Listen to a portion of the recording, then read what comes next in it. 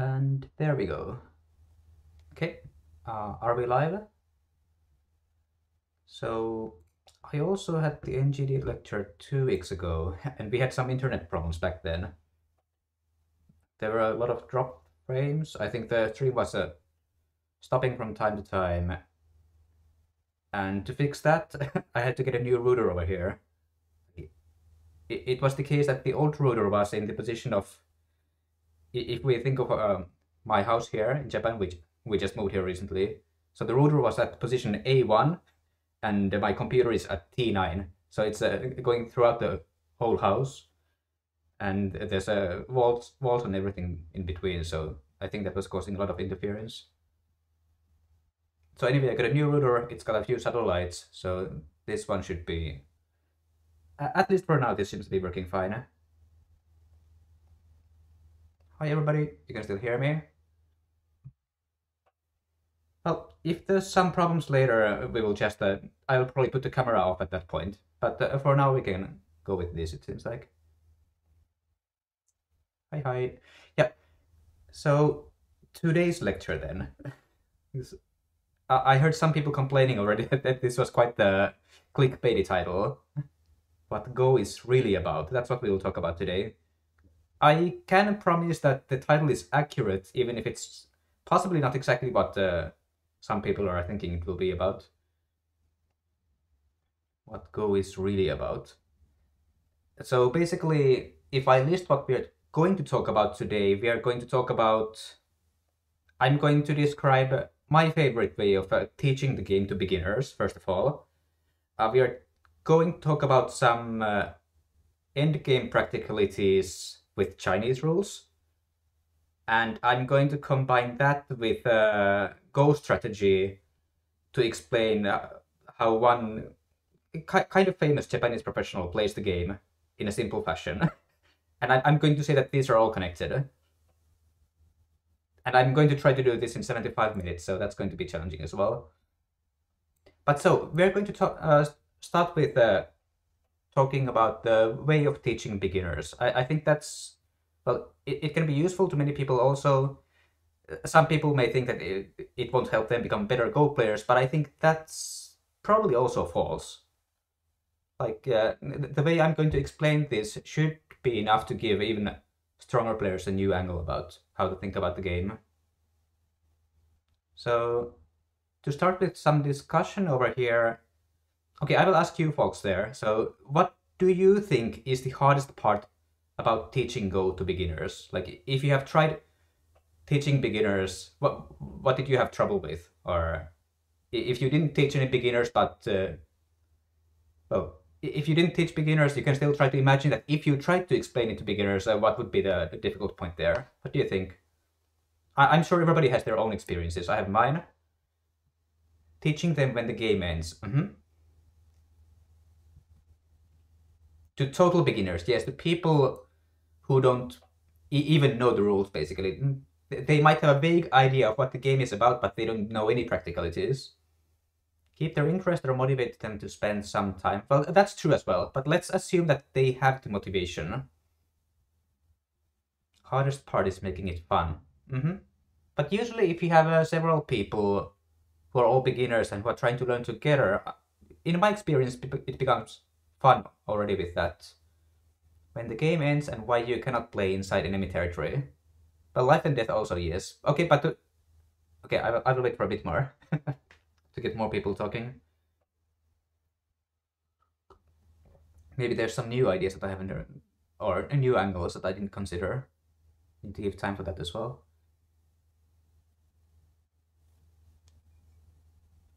Oh, and it seems like I put the board at a weird position. Okay, let's just put it back there.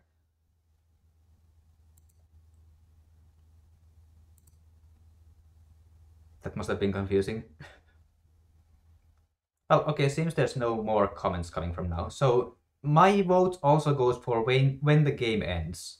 Or I would phrase it in the way that I think the hard part is in understanding what territory is, which is kind of a big issue because we always say that Go is about surrounding more territory than the opponent.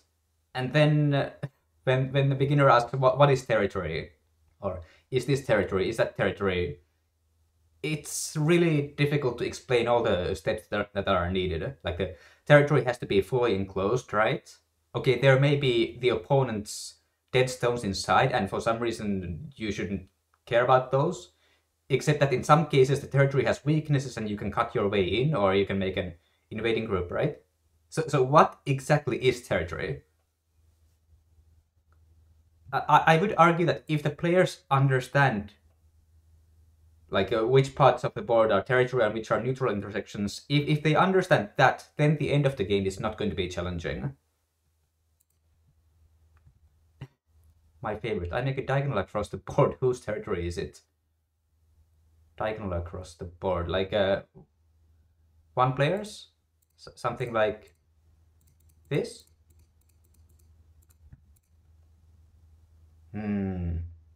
At least on this board size, I think this would be all black territory. But maybe Marcel meant something else.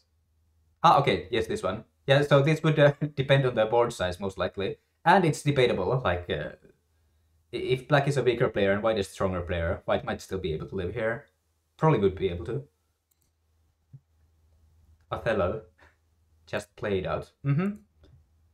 Yeah, so my vote is basically on the game end problem, but I would phrase it with the concept of territory. Like territory is a very high-level concept. You cannot explain it quickly with just a few words because there's so many edge cases and problem cases. So how I like to teach the game to total beginners is I don't use the word territory at all. Like recently, in the past year or so, I have basically thought up a way of teaching the game that basically jumps past this problem of having to explain territory. And it has to do with, rather, what do you say?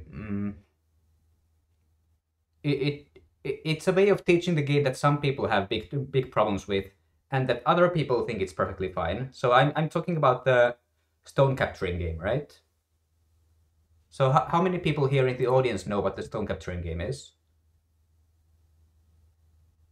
Or I guess some people call it Atarigo as well, I think.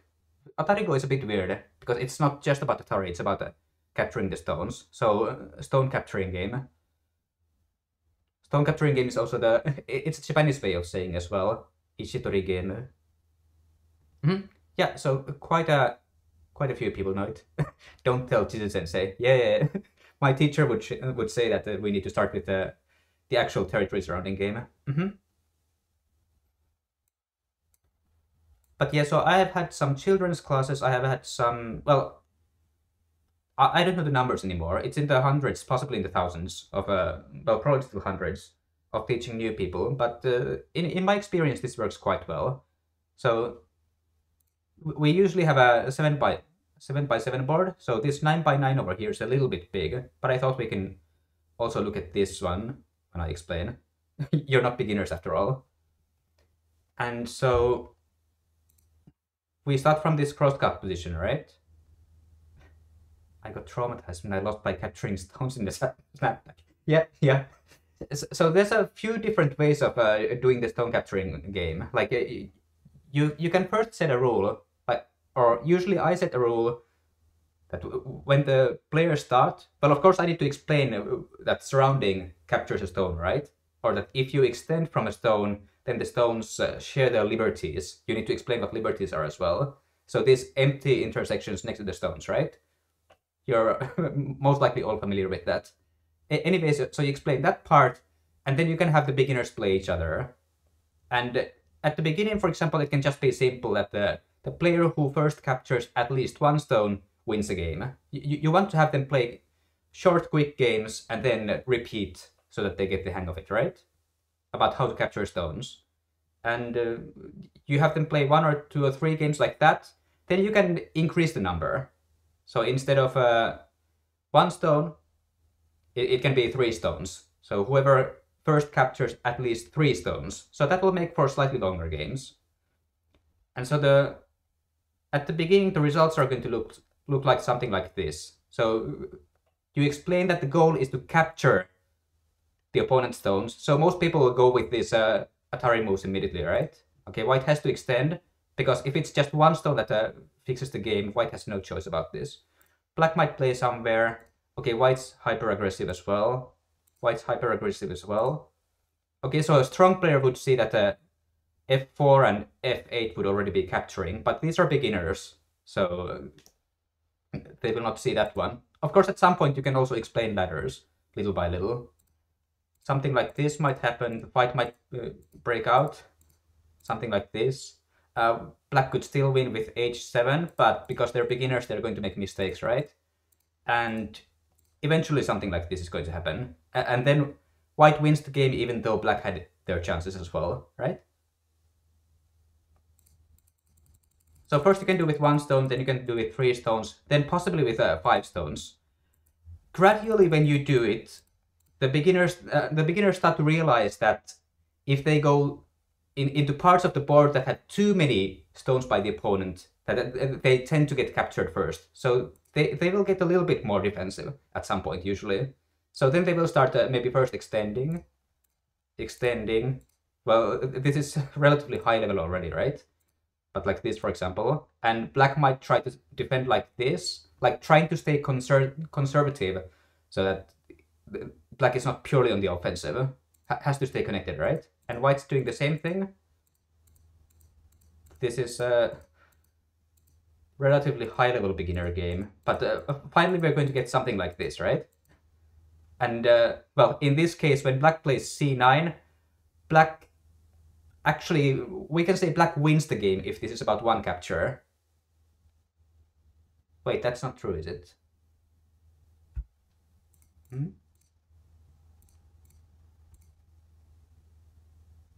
So what's this upper left corner? This is a seki in the end? Because white can throw in, but this loses the game immediately.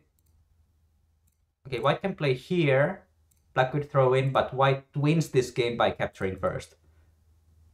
So with a 2-space eye, basically both players are uncapturable, right, in this game. So these kinds of things start to happen. It's just seki, or yeah, a 2-space eye would be enough to live. But if this was for 3 captures, then that would be different again. Then it, in this case, would be a relatively normal one. White has to play here, black has to throw in 1-1, and the game would continue in that case. Life and death is pretty perverse, yeah? But so basically like that. So then, once the beginners have played this enough so that... I mean, first of all, when you have the beginners play the capturing game, first of all, they tend to be super aggressive, right? Because you have just explained that the game is about capturing, so they go for the capture. But then, if you slightly comment the games in between, like, ah, yeah, you went too far over there. If you go here, the opponent has more stones, so you will get captured first. So you should try to be a little bit more conservative. If you do these kind of small comments between games, possibly comment 1 or 2 games in front of everybody, then gradually they will become passive players. Like, they don't want to be captured first, so they make sure that their stones cannot be surrounded so easily. So once they get to that point, then you can make the final shift. Which in this case is that you don't put any limit on the number of stones. Like, you just say that the player who captures more stones by from the opponent wins the game. So then there's no cutoff anymore. No 7 stones is the limit, 9 stones is the limit. It's just play until the end. Whoever captures more stones wins the game. Simple. So the actual mind-blowing thing here is that this game is basically almost the same as real Go. This whoever captures more. In reality, there is one difference, one rule. One very small rule that could exist or could not exist. It doesn't strategically make such a big difference. If we add a small rule, then it's exactly the same as AGA rule game, or French rules, or why not Chinese, for example. So actually, even though we say that Go is a territory surrounding game, we can just as well say that Go is a Go is a game where you have to capture the opponent's stone, more of them. So most likely at this point, everybody is thinking, what kind of bullshit I'm saying over here, because that's not what they have been taught. So I will show this with a different example. Okay, so here's a actual good 9x9 game. This is by... I just put moves inside Katago, basically. So this is Katago against Katago. And there's a 6.5 point komi in this game.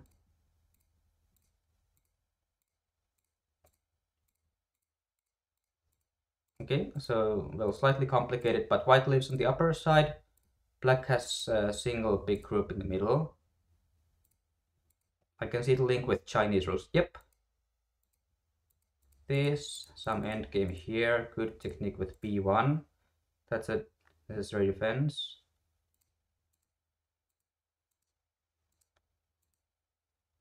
Like this. So if we're going by Japanese rules now, white's going to play here, right? And we basically say that this game is over. We play the dame, they don't change the score anymore. We count the score here. White has 11 points plus 1 capture, 6.5 komi. So that's 18.5.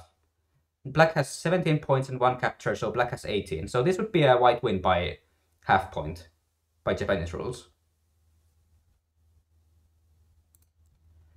And now, if we go backwards in history a little bit. So right now we play with Japanese territorial rules, right? But we know that there's the Chinese area scoring as well, where you count both the surrounded territories and the living stones on the board, and that's it. And even before that, the way of counting was actually that you counted living stones on the board. So if we do this by the living stone counting, the players keep on adding stones inside their own territories.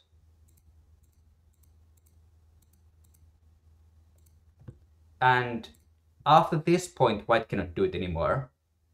Wait a second, there's white played one too many in the lower left corner. Yeah, that's more like it, right? Black plays, and now white cannot fill anywhere anymore, or white would get captured, right? So if we go with the old interpretation of the game, actually at this point, when white cannot fill anymore inside white's own territory, this would just be a white loss. Because clearly black's going to get to play more stones on the board. It's always black plays a stone, white plays a stone. So after white's turn, the number of played stones is going to be even, right? Which means that in this filling stage, if it turns out that one of the players cannot fill anymore and the other player can, then that means that the player who can keep on filling has more territory. In this case, now we have a... Sounds like a more complicated game. No, this is a simpler game, actually. So back in the day, there wasn't komi, of course. Now we have komi. So if we want to adjust this for that one, white would pass. This is one black more stone on the board. White passes is 1 point for black. White has to pass again. And again. And again. Again. And I lost track, but I can keep on counting soon.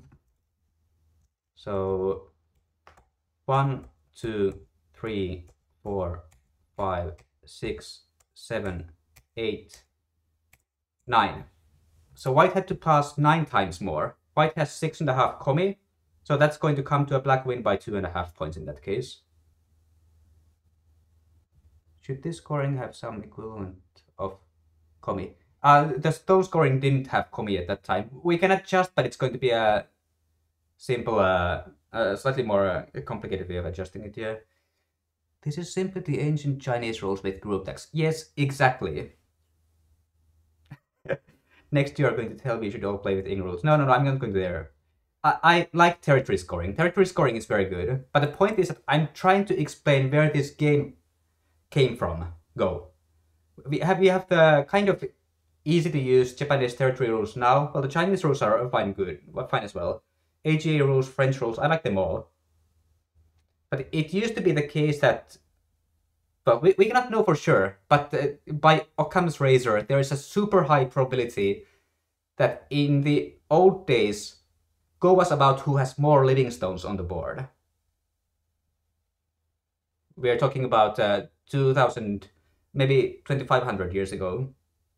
And the reason for that is that we have evidence that group tax existed a long time ago. So in the stone scoring version, we count only the living stones on the board, right? We don't count these empty intersections that the players cannot fill.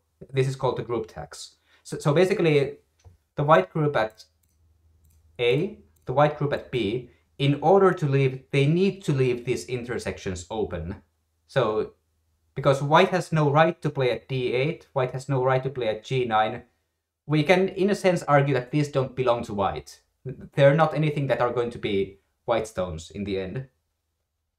So basically, every living group you form on the board has to pay 2 points for its life, in our way of understanding the territorial version of the game. So that's group tax. In this version of the game, you want to have as few groups on the board as possible. The more groups you create, the more you have to pay tax for it. So we have literal evidence, literature evidence of this one existing. We have something from 1500 years ago. We have something from probably almost 2000 years ago as well. And then at some point, people just basically decided that, well, G9 and D8, they look more white than black, so how about we just give them to the players anyway, and let's just count the game more quickly. Just wondered why you wouldn't just build a living group and add stones every move if territory doesn't matter, because you get out of moves earlier. Hmm?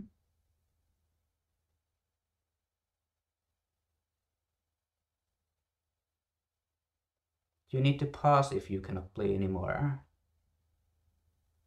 You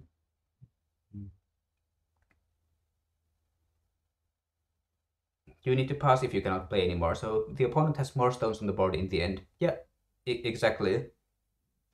Also, in the old Chinese rules, there was also a clause that the players need to play the same number of moves on the board. So, back in the day, white started the game, because yin and yang, yin is the dark one, yang is the active one is light, so active one, so white one should go first. In the old Chinese rules, by the old Chinese philosophy, white would play first in the game. Then after that, we got some Japanese philosophy about... okay, so this is going to sound extremely racist, but okay, this is all the Japanese traditional thinking, right? So white is pure and clean and good and everything, and black is dirty and whatever. So at some point, the Japanese apparently decided that white is the better one. So then if you take white as the better one, then the stronger player should be white, and clearly the weaker player should go first. So then black would go first and white would go second, because white is better, right? Sounds Japanese. Anyway, so the Japanese apparently flipped it around. Old Chinese way is white goes first. But so anyway, in the old way, white would start the game, then black would play, and at the end of the game would have to end on a black move, so that both players play the same number of moves, and that's nice yin and yang balance everything. Perfect. In French rules, white and black should play the same number of moves. Yes, and AGA also. In AGA rules and French rule, there's this pass stone thing, right? So you can at any point pass your move, but you need to give a prisoner to the opponent. So that's why black starts the game, the unpure starts the war. I guess. I'm not sure I would advertise that interpretation, but yeah, I guess. But yeah, so in the AG and French rules, it also has to end on white's turn, and if you pass, you give a point to the opponent, the captured stone. So if black plays the last dame, then white will pass and pay one point. Then black will pass, and white has to pass one more time. And to make up for this fact, the komi is 7.5 points in those rules. So actually it finally comes to the, if I remember right, it comes back to the Chinese scoring. It gives the same result. They can then they can score the game as Japanese game, but it gives the Chinese result. So it's a very nice combination of the two. But yeah, so far I just covered this Livingstone interpretation, right? But so if we go with the pass stone thing, oh right, also because we are now doing the Chinese thing, or the in a sense we are counting area on the board. So I can actually optimize by not connecting the ko, but by first playing a dame here. So black plays dame, white plays dame. Black tries to fight the ko, but white has more threats in this game, right? So finally in this game now, white's going to win this ko fight, and white's also going to get an extra intersection at g9. This makes a difference if we're counting area or if we're counting living stones on the board. Not in Japanese scoring. So in the Japanese counting, this would still be the same result. So now white has 9 points, white has 6 captures, white has 6.5 komi. That's 20, 21.5, I think. Black has 16 points and 5 prisoners, so 21. So white's still winning this game by half point. But so if we go with the number of living stones counting, we go until the end. So that's white 1 pass, 2 pass, 3 pass, 4, 5, 6 passes in the end. And a 7th pass here, sorry, 7 passes. So now with the group tax, wait, I think I'm counting something wrong. Okay, so we have the number of living stones here, that's easier. So 41 black and 34 white. So black has 7 more on the board, right? And even if white has 6.5 komi, well, that means that black's going to be winning by half point in that case. White has 40.5 and black would have 41. 41, 34. White by half? Should be black by half, right? Ah, yeah, of course, if we did the Chinese way with 7.5, then it would be a white game. So now with the stone capturing way then. So in the stone capturing way, if we just force white to have to play, or to give the pass stones to the opponent, white would play, and so black captures, so white has to give 1 prisoner, white has to give 1 more prisoner, and then the game ends. So in this case now, white would have 1 prisoner in this game. No, sorry, white gives 1 more prisoner here. So white will have altogether 6 prisoners and 6.5 komi, and black will have 13 prisoners in this case. So this would still give the same black half point win, but instead of counting the stones on the board, in this case we would be looking at what's in the captured stones cup, which unfortunately, because I'm doing this lecture over here, I don't have any graphics to show you the stones there in the cups, but they would agree with the result of the stone capturing. So if we just add the rule that you need to give up a stone when you pass, then it's going to make this, it's going to make regular go into stone capturing game, with the only difference that there is this group tax, right? And the group tax can strategically make some difference, but basically it's a conditional 2 points for every group you make. I think for most Go players now, at least because we don't have a long history of people creating theory for how to play with group tax. After all, the Japanese quit group tax pretty early. So if we try to adjust at this point, I think most people would generally still play in a relatively similar way, whether there was group tax or not. Because basically, usually if one of the players has many groups, it tends to be that the other player has as well. So you can kind of assume that usually the players have similar numbers of groups. As long as you force the rule that the same number of moves needs to be played by black and white. Yeah, exactly. So that can be slightly different with Japanese rules, but again, Chinese area scoring is basically adjusting adjusting for that, or it automatically becomes the same result with Chinese rules. As long as you force the rule. If we didn't force the rule, then it would be more like the Japanese result again. Okay, well that's a bit complicated, but also for this endgame example, it's not exactly the point about how that how those points are finally formed. But I hope that this is pretty complicated after all. But in general, I hope this example was somewhat enough to show that actually the games are the same. Like you can count in a few different ways, but they describe the same game. And actually, even the stone capturing game is still real Go. So just when you deal with beginners, and when you first get results like this, you just need to be prepared for the fact that this is just how beginners play. Because if you explain it's a capturing game, then they will be offensive, right? So that's just where you start to work from. Well, or in my case when I'm teaching. So first you let them capture and get captured a little bit. Then you increase the number so that it's fine if you get captured with 1 stone, but not 3, for example. And so they will gradually become more defensive. And in the end, I think I didn't show the third example.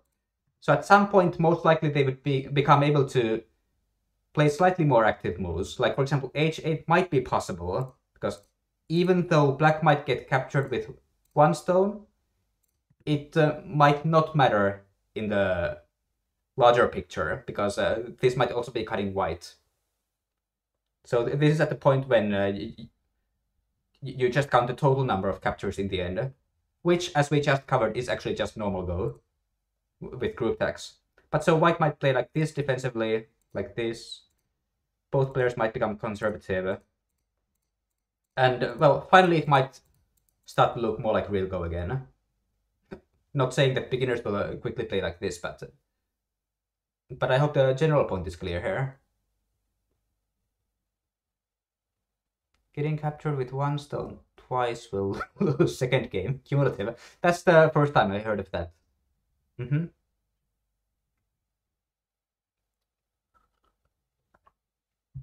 Actually, I think I've written an NGD article about this as well. Like, if I had the link... Okay, just a moment. I'm going to look it up. I think I can find it quickly. Because the details can be a little bit difficult to understand. Like, my explanation here is a little bit complicated as well. And you need time to actually understand what I'm really trying to say here.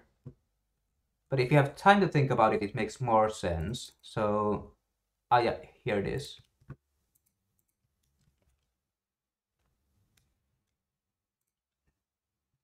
Yeah, so if you're interested in the actual details, I've written an article here, so you can read that later. As for this lecture, now we can actually go to the actual Go part about this, right? So if we think about the game in terms of whoever captures more stones wins the game, or conversely, who has more living stones on the board at the end of the game, then in my experience, it's hard for beginners to make that shift from offensive to defensive. That can be a problem, yes, and it's also different between players. I've seen beginners who are actually defensive from the start. And of course, there's also beginners who never get defensive. But like, for example, if you as a teacher are present there, and if you're making small nudges here and there, like you shouldn't try to review all of the games in detail all the time, right? That's not going to be fun. But you can give just a few tips each game, or even just 1 tip per game. So if at that point you basically adjust that, yes, that was a little bit too aggressive, you went a little bit too far in, you should first defend this important stone here, then I think you can gradually make them a little bit more defensive. Yeah. And in my experience, I have actually seen that when the players start to realize that, okay, if I go in this, if I go in this black territory here, let's not say territory, black area in the lower left corner, because black has more stones over there, it tends to be the case that white will just get captured in the end. Like they might not understand it completely, but as a tendency, I've clearly seen that they catch a kind of glimpse about it. At least some players do. Maybe not all, but some players catch this very quickly. And when that happens, it's just basically that they stop making this kind of unnecessary invasion. Because if they play in the lower left corner, they're just giving more captures to the opponent, right? And that's more points to the opponent, so they just don't want to play there. So instead of that, they keep adding stones to the living groups they already have. They might play here, a black might play here. Maybe you have explained the first line stuff. Maybe they do this kind of thing. Okay, maybe they play kind of dummy-like moves at some point. Maybe they play this here. Maybe they try a little bit something. Oh, that could have worked, but let's say it fails like this. Then it goes like this, and then basically you just make them play until the end. So they want to avoid getting captured as much as possible. They keep on filling their own territories.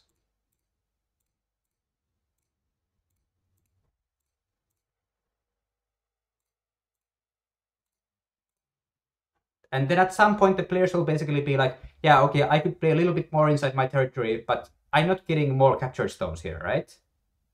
And I don't want to give my opponent extra prisoners, so I'm not going to play there either. So then they're just going to be like, okay, let's finish here. Let's count the captures we have. Of course, if we did this actively, we should do it so that white has also played the last move. Yeah, so same number of moves, everything is fine. Or if one of the players says that, okay, we keep on doing it, then fine. So then white would have to give one actual prisoner here, then black would pass, and that would be completely accurate. But I think maybe with beginners, you don't have to do it completely accurately by the point here.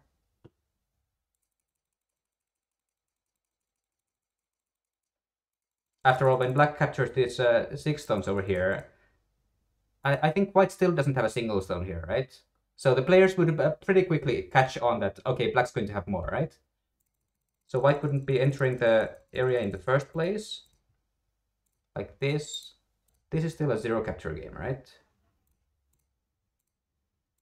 So in this case now we need to enforce, if neither player has any captures, then we need to enforce the game ending. Sorry, black doesn't play there. Here, here, here. And white has to keep on playing, so white has to play inside the black territory, or white has to give a pass stone, either way, right? So then it becomes clear that this is going to be a black win as well. And the actual point difference, if we play until the end, is actually going to be very close to territory counting go, right?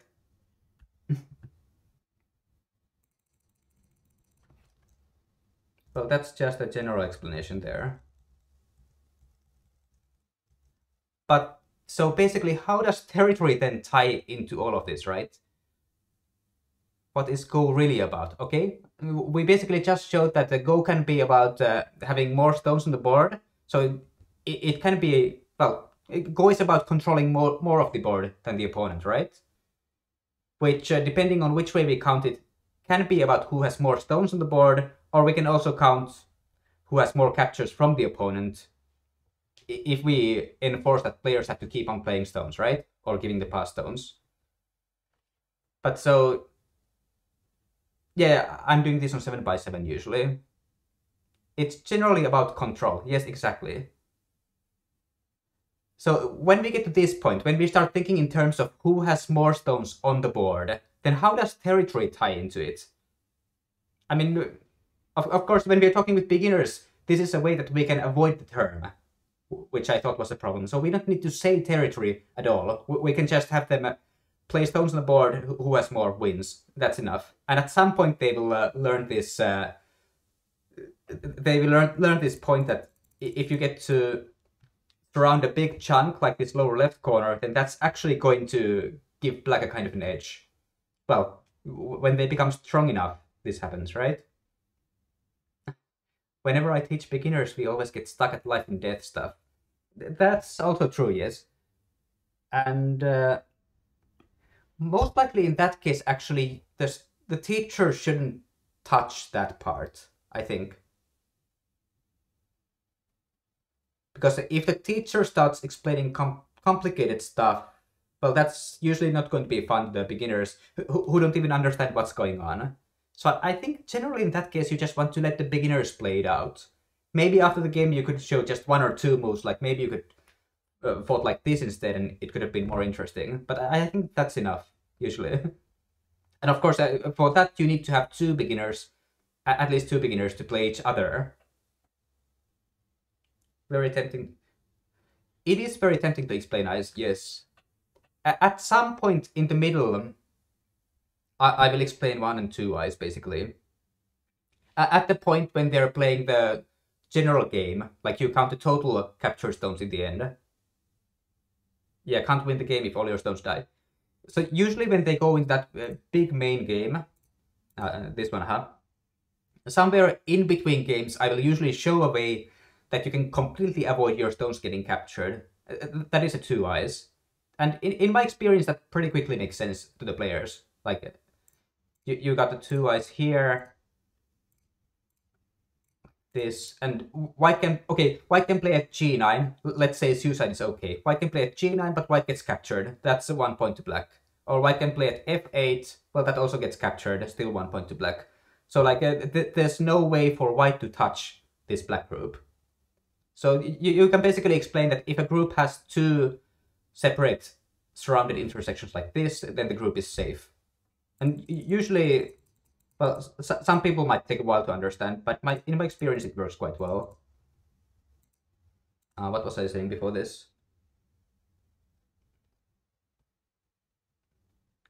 Yeah, so we were... I was talking about the general surrounding stuff, right? So the bigger chunk of a board you get to surround, the more it means that you will get extra stones there later in the game, right? That's basically what territory is about, right? So if you really wanted to explain it to a beginner, you would basically say that a player's territory is a part of the board that the opponent cannot get living stones in, right? If you really wanted to explain it. But you just don't need to explain it at all, because they will kind of get it naturally in that if I enter there, I will get captured. That's more points to the opponent. Let's not do it and avoid it. Oh, of course, it's going to get complicated later on.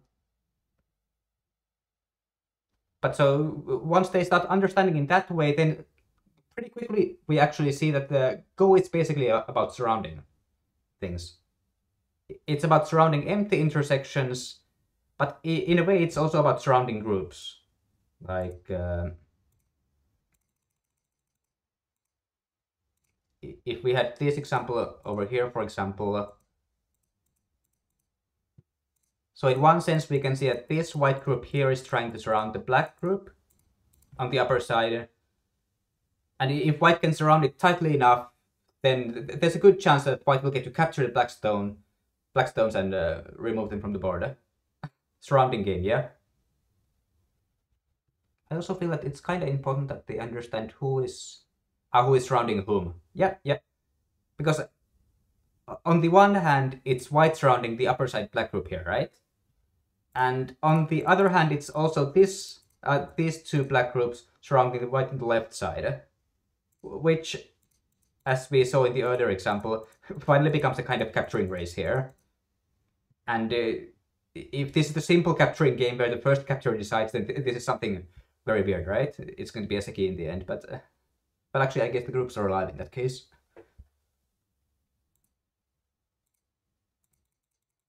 But yeah, so on the other hand, you can surround empty intersections, and that's going to give you a profit later.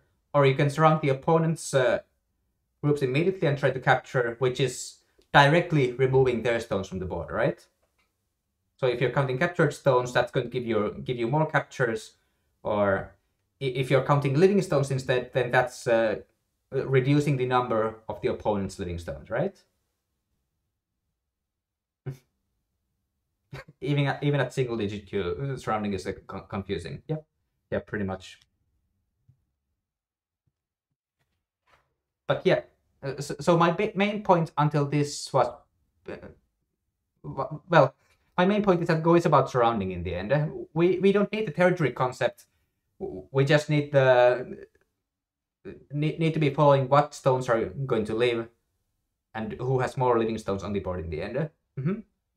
So it's about surrounding stones, but instead of going directly for your opponent's stone, you build those strong areas that capture. Yeah, that capture opponents easily if they enter. Yep. That's if we think in the simplest way, that's what territory is, right? Okay, let me switch the board now. Okay, this is going to take a bit of time. I do have a pro game for us to look at also. So this one here. Well, the right side coordinate is getting cut off a little. How can I adjust? Okay. I know it's not. It's actually fine. And let's put this to the start as well. So if we just do something like a simple Joseki, I guess nowadays 3-3 invasion is good enough, right? So if we have something like this old Joseki from here, we say that the upper right corner is white territory, right? In a different sense, the upper right corner is also the white group's 2 eyes. So now it means that this white group is never in danger of getting captured anymore. And on the other hand, black cannot get living stones in these intersections. So at the end of the game, white can, if you're doing the capturing game, or if you're doing if you're counting living stones on the board, then white can fill these intersections in the upper right corner, while black has to be filling somewhere else. So this is territory. This is something that can only belong to white in this game. It's a problem in the teacher's mind. All these concepts collapse into life and death puzzles. Yeah, the puzzles are interesting. Just don't need to do it too much, right? So we've been talking about surrounding for the whole lecture at this point. So I just thought I would demonstrate to you a professional player who plays very straightforwardly a surrounding game. So which of you have heard about Omeyen? At least some of the audience here should be familiar with Omeyen, I think. He had I think he had Honimbo title like twice, probably. I'll write the name here as well. Omeyen. He had probably 2000, 2001, I think. Honimbo. And Oza in like 2003 or somewhere around there. In English, we have his, well, there's Zone Press Park at least, which is still basically about this surrounding thing. The one of the sushi and beefsteak fame. Yeah, the Zone Press Park has some strategy, and then it has parts about the other drinking lots of alcohol and getting sleeping it off or something. Attack from the wider side. And Omeyen was also one of the first players. Did he do it in this game as well? I think Omeyen was the player who first played this 016 enclosure actively. Like this game is from 2007, but we see Omeyen playing this 2-space high enclosure that AIs clearly like. And Omeyen making the editor buy all this food. I'm pretty sure that the editor got it from the publisher in the end. Publisher was the one who paid for it. Most likely, as a way of writing the book, they would have this editor or the writer of the book who would basically meet up with Omeyen, and they would talk about the stuff, and then the editor would turn those discussions into theory books in the end. And apparently they did some meetings, at least in restaurants, and then Omeyen would be drinking alcohol at the same time, and so on. Or that's how the story goes anyway. But yeah, so Omeyen was one of the first players to play 016 actively. And maybe he did some other AI-like stuff as well.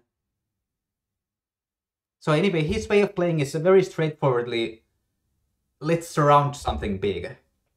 Okay, so if the opponent doesn't come inside, then fine, we make a huge framework. If the opponent does enter, makes an invasion, then okay, then we surround the invading group. Because even if the invader survives and lives inside, then that's still going to give you a wall that you can use in the rest of the game. And also maybe the opponent just gets captured. Okay, so let's just see here. The opponent is Chochikun, by the way. White is Chochikun.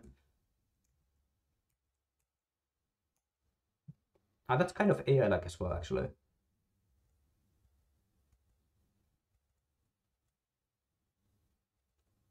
So Chochikun starts living on the right side. Omein has time enough to just play a normal cap here. White is Chochikun. Cho can live everywhere, basically. Yeah, so these two players are actually kind of like polar opposites. Omein is the one who plays the surrounding framework, thick kind of game, and Chochikun is the one who takes early cash and is like, yeah, I'm going to live there. And there as well. And there as well.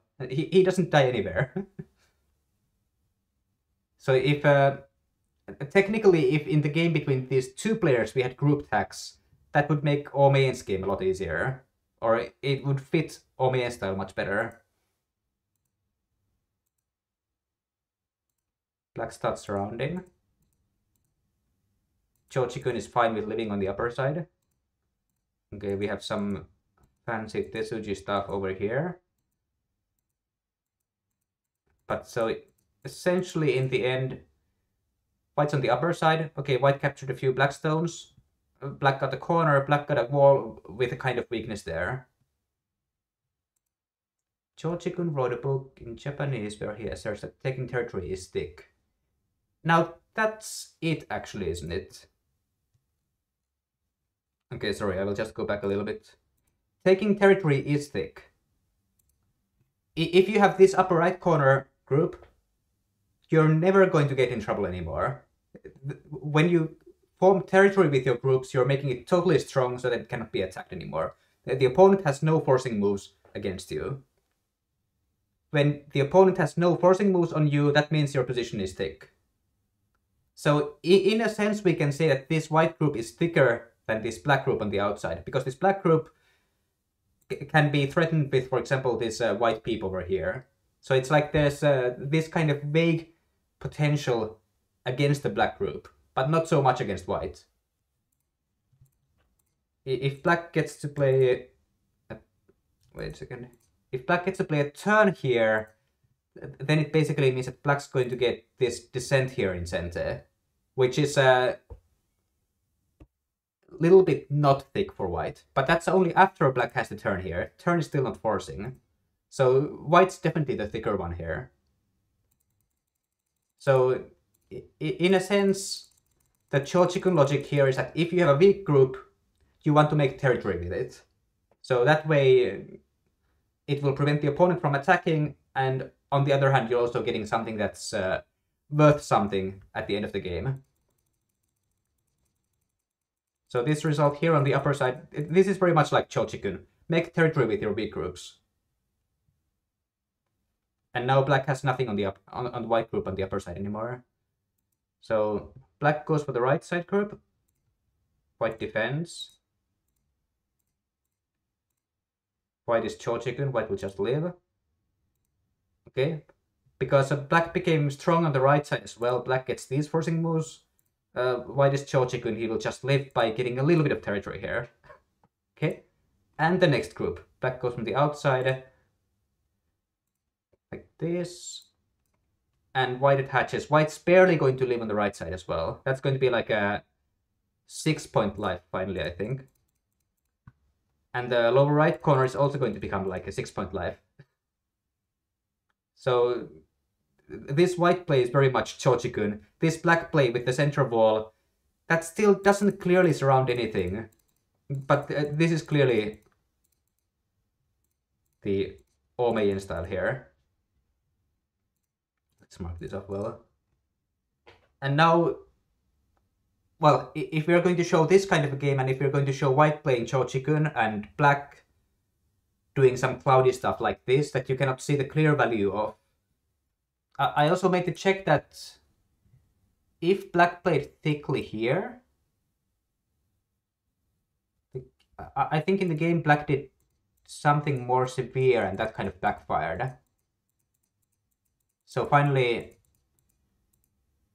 white not only lived on the right side, but white could also create several weaknesses for black in the center. So this was something that didn't go well for black.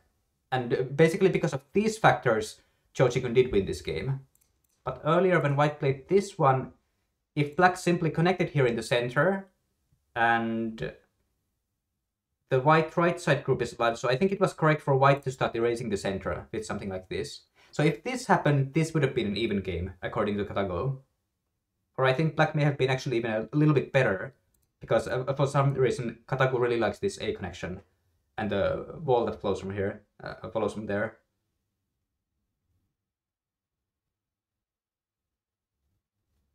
So this is basically to say that, look, I guess it's best to look at this position here. So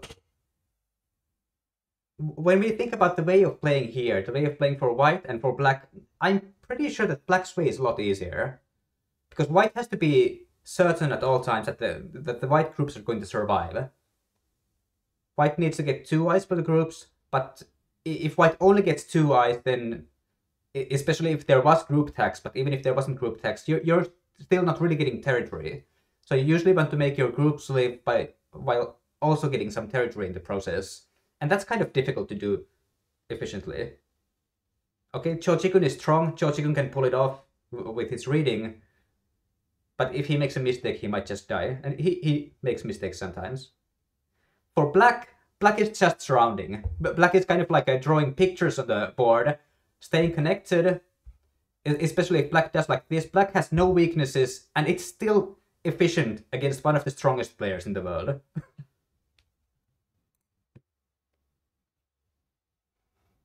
This is great style to play as black. It can feel very casual. Yeah, like black has no worries, right? Black can kind of try to develop a feeling for what is big on the board, or okay, let's threaten white a little bit over here and then go to this part of the board. Hanamigo. And yeah, white is the one who is sweating. White is the one who has to make sure that, okay, this group has 2 eyes, this group has 2 eyes. They're also getting some territory. But is the territory good enough? Let's try to adjust. Okay, optimize for territory. Baduk Doctor calls this living naturally or capturing naturally. I would feel uncomfortable as black, because I would be thinking at some point something has to become territory. Playing like this black online lowdown ranks feels like cheat code. Kind of cheat code, yes, because at some point the opponent will usually invade, and they cannot invade too deeply, right? Opponent just falls apart on their own. You don't have to do anything. Kind of true, actually, yes. Especially if there is a time limit. This kind of a game clearly favors black by a lot. Because whenever there is a fight, you basically need to start... You need to go into reading mode in that case, right? And the less time there is, the worse your reading will be, the more you will make errors. If you're white in this game, if you're on the defensive and you have to make your group live, if you make a critical error, then your group is going to die and you lose the game. Whereas if you're black and if you make an error, maybe white lived with too much territory. That's not a 30-point mistake. That's more like a 5-point mistake in that case. So that's something that you can still recover from. And that's something that's one-sidedly in black's favor in this kind of a game. So especially if there's limited time, you want to play like black here.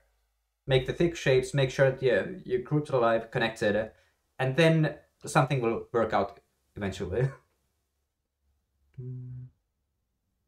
But playing black is hard in those games, and at some point you start to feel pressure of making enough territory. That can happen, yes. If white does the living part efficiently, if you never actually get to threaten white anywhere, and if you also don't have territorial potential, then you can get in trouble. But for example, if you can get to form a shape like this one in this game, I think this black is not in trouble, right? Let me mark this off. Because black has this huge wall that's all connected against the center. It's becoming a box-like shape that only has one side open. So it's starting to turn into something that can be finished and turned into a box of territory.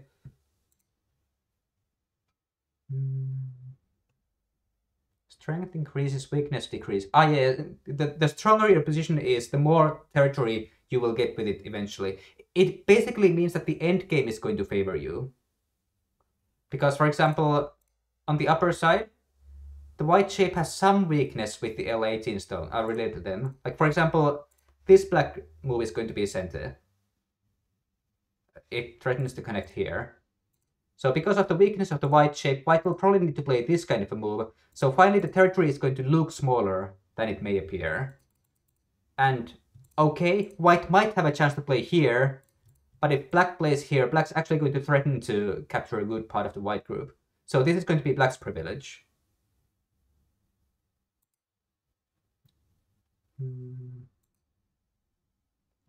What would be white's most escape in this escape? Okay, not sure I understand escape here, but basically this game is now going to be about the center.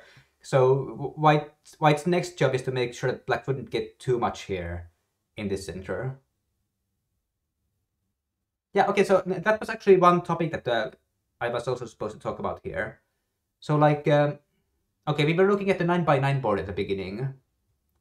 So in a 9x9 game, you usually cannot get more than 2 living groups, and even that can be difficult.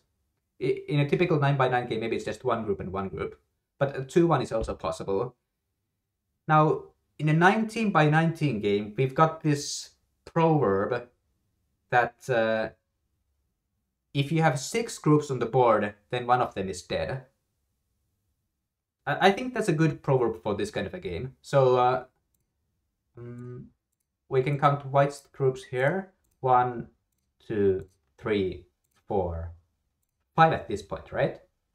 Well, technically white might get to connect his groups on the left side later in the game, but for now they can still, for now they're still separate, I think. So white's at 5 groups. Black is basically the one huge A group, which can maybe technically be cut by something like white B, but that's also conditional. So black has like 1.5 groups maybe.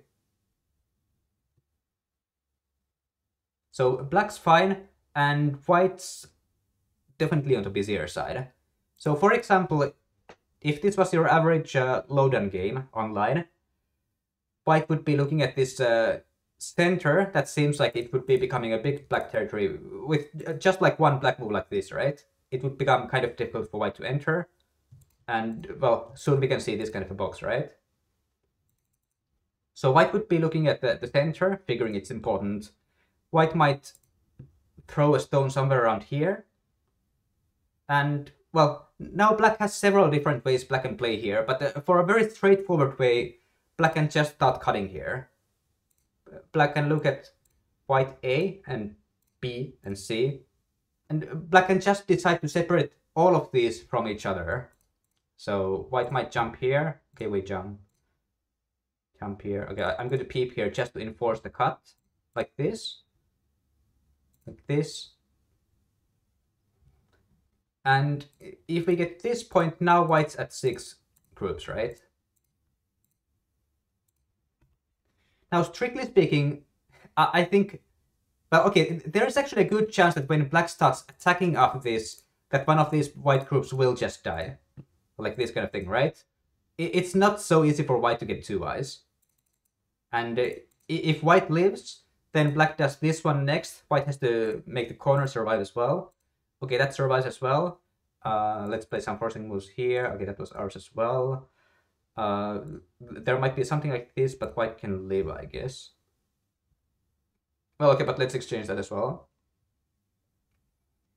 And if we play all of these forcing moves, white finally barely lives. It's usually going to be the case that black wins this game on territory anyway, even if white manages to survive. Like, there was a good risk that white might just be dying in the center. Okay, white played properly, white lived, but it's 4 points for white in the center, 6 on the right side, 6 in the lower right corner, about 8 on the upper side, some 8 in the lower left corner. It's black's turn to play something like C12 or, well, maybe like here. So there's still a very high probability that white wasn't efficient in making the groups live there. But if he tried harder, if he tried like this, for example, it might be that the group would be just dying.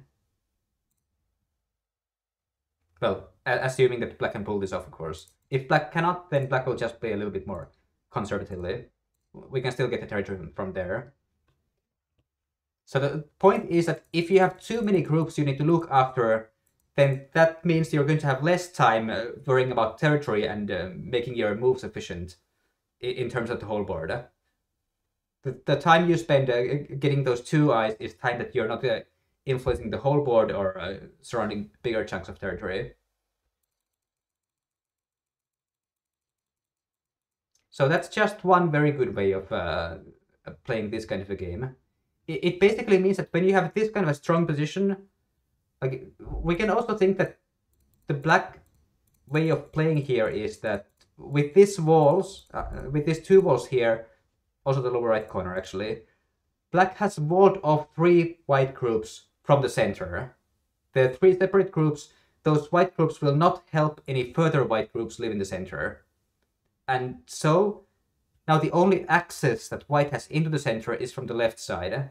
Like if white wants to play in a connected way to make sure that his stones don't get into trouble, like we talked about a little bit with a beginner practice, then white has to play something more like this, right?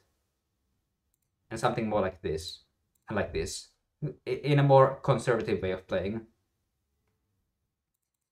So it basically means that the fact that black has this strong position here in the center, it directly affects what white can do in this game.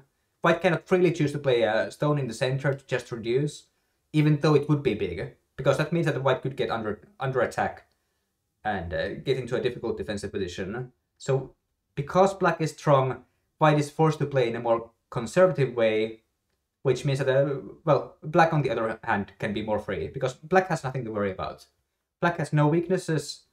If it was black's turn, black could easily just create a new group. If white tried to attack, we play a few jumps in the center, and not only is black escaping, black is also making territory in the upper center. So this kind of a strong position basically buys you freedom. So even if you don't see the profit that you're going to be getting from it, there's going to be some. It's just invisible at this point of the game. But you're going to, generally speaking, you're going to profit from it.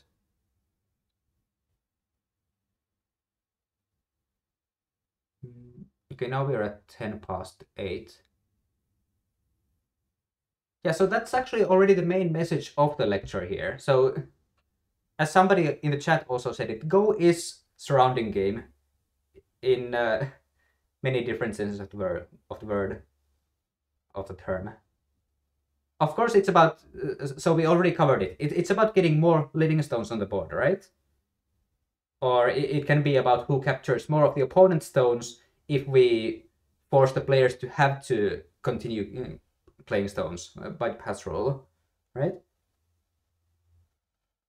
So strictly speaking, it's about who has more stones, but strategically it actually means this, it turns into this whole surrounding thing. You want to surround the empty intersections because it means that the opponent cannot get leading stones inside. And on the other hand, because the groups need to surround 2 eyes for themselves just to live, it means that when you start surrounding the opponent's group, it will strategically force them into forming those eyes. And that's going to be some effort that they cannot use for something more useful, like playing in larger parts of the board. Does that make sense?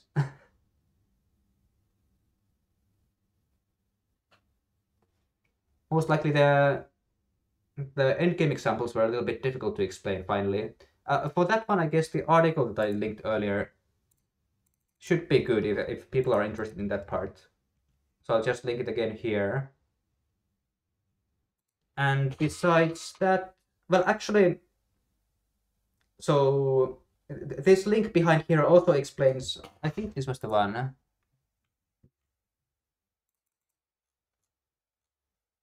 Guide. Oh, wait, this is not the guide. Oh, just one moment. I think there may have been a guide as well. Yes.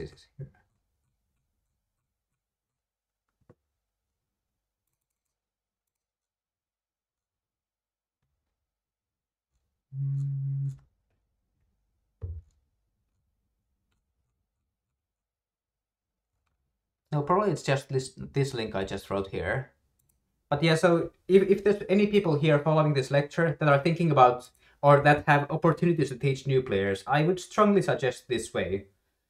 Instead of going directly with Go as a territory surrounding game and how exactly you should surround territory and what territory is about, I would strongly suggest against the that or well, how to say it. Like if you start with explaining territory, that's already a high level concept, so that's not going to make it very easy for the beginners to understand. So you should definitely start with something easier. So I think living stones is most likely the easier approach there. Of course, you can do it with the capturing way as well, but I think the transition from capturing more stones to having more living stones is already kind of natural. So you can start with the capturing game and then flip it around into who has more living stones. And it's logical enough, in my opinion. Most likely, well, I've been thinking about it a little bit, but most likely I should try to write an actual guide, maybe in book form, that explains this in detail. Could be helpful for getting more players to start the game. Can I ask something off topic? Does your level 1p include 9x9 size boards? Are you stronger or weaker than 1p and 9x9? Good question. I think I've played relatively more 9x9 games than most pros. I play in GoQuest quite often, but my reading is worse. It might average out, not sure. It's fun how the seemingly simple question of what is this game about that any beginner can ask ends up as this complex topic with history and philosophy involved. Well, this lecture in particle was not for beginners, right? This was for people who are already pretty good at the game and who might be teaching the game to new beginners, right? So I thought it would just be interesting to mash in some history as well, where the game came from. Seemingly simple question, what is this game about? Like, wasn't there also this anecdote that somebody asked Fujisawa Shuko, honorary Kisei, how much he thought he understood about Go, and he said something like 14%, I think. Like, of all the knowledge that there is to learn about Go, he thought he understood like maybe 14%. As a player of, I think he was like 70 years old at the time. So what is this game about is a difficult question.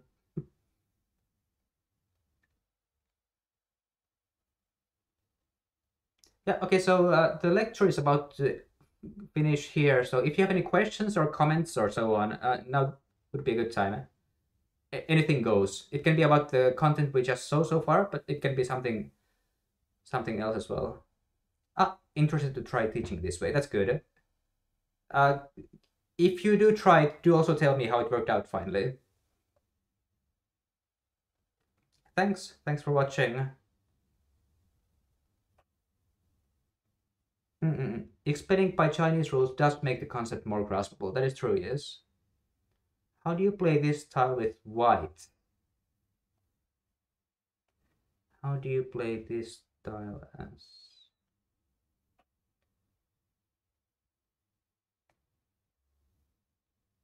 This tile with white is kind of difficult because it's basically about... Okay, well, this could turn into a long answer. I'll try to cut it a little bit shorter, right? There's not too much time. But I think that basically the trick is in deciding early where you want to have your groups, finally speaking. Like, the rule about not having 6 groups on the board actually is kind of efficient here. So we should limit ourselves to making 5 groups on the board at the most. So if you can only have five groups, then basically if you play territory from the beginning, then you need to decide where you're going to have those groups in the end, right? And already at this point, when white decides to help the upper side group, it means that white has 5, right? So this is basically now restricting white's future strategical options, or like white has fewer directions to think about. So white's going to be playing on the upper side, on the right side, lower right corner. But it basically means that white's not going to be getting a new group in the center anymore. And that's something that white's already deciding here. Well, if white gets a connect on the left side, then the count goes down. But in principle, this is the kind of reading, the kind of thinking. So if white didn't like that, now it's 4 groups at this point. So in a sense, white playing on the upper side is an investment, because that's going to be the last group white can make in this game if black starts attacking, right? So if white didn't like that, then for the time being, white might be just, for example, strengthening the right side group, adding stones to it, like this, going from here, walls off. Well, okay, if that group is strong enough now, well, actually, I think we might start fighting from here in that case. I cannot do like this. Maybe black at this point would be doing something else. Black might be connecting here. Then we might still jump out if we want to be playing solidly. Or if we think that the groups are strong enough, then now you can start creating a new group in that case. But so it's basically, you need to look after your groups on the board that they become strong enough that you don't really need to, like the opponent has fewer ways to attack them basically. You need to reduce the amount of control that the opponent has on you. I guess that's a way to think about it. And usually in 19 by 19 it means that you cannot have too many groups. Usually 5 is the limit. Fewer ways to attack, yes. You're welcome. This game is about writing philosophy theses. The fact is the game is just a byproduct. Pretty much is. All right. Seems like that's the end of the questions. So yeah, thanks for watching. And next lecture is going to be in 3 weeks now. We are going to have a 1 week break in between. Okay, so see you then. Have a nice day.